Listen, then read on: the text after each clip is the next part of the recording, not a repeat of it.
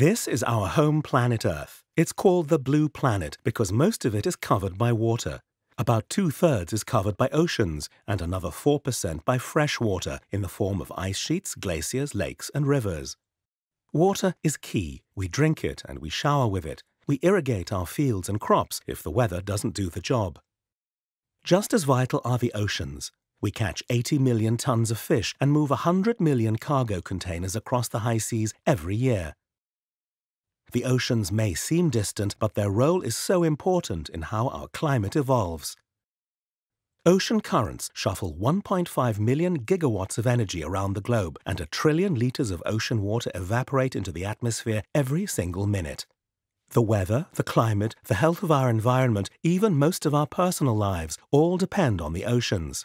Still, our knowledge about the oceans is sparse, and we know even less about the deep sea. For instance, we know little of what's behind El Niño. We see parts of the Pacific Ocean becoming slightly warmer due to ascending underwater currents, resulting in abnormal weather. But we still can't forecast how El Niño affects the world's climate. Or monster waves. Every month, a few large vessels suddenly disappear on the high seas, some of them after a fatal encounter with a monster wave taller than a church steeple. We want to be able to detect these areas of extreme surges and route maritime traffic away from them. We know even less about the ice sheets around the poles and about glaciers. How fast will they melt due to global warming? How will warmer currents change global ocean circulation and change the sea levels? These questions are of urgent concern to 2 billion people on Earth, and concrete answers are overdue. If we knew more about the oceans, we'd better understand our entire planet Earth. That's why scientists have identified 50 different parameters to describe the Earth's physics. Things like air temperature, humidity, wind speed, water temperature, wave height, and many more. And they've realized that half of these 50 can only be observed by satellite.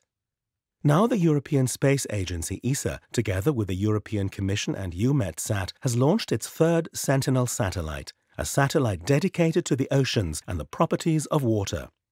Sentinel-3 will, for the first time, provide almost daily coverage of all surface water on a global scale, with information about its levels, movement, temperature, the wind speeds, and the water color.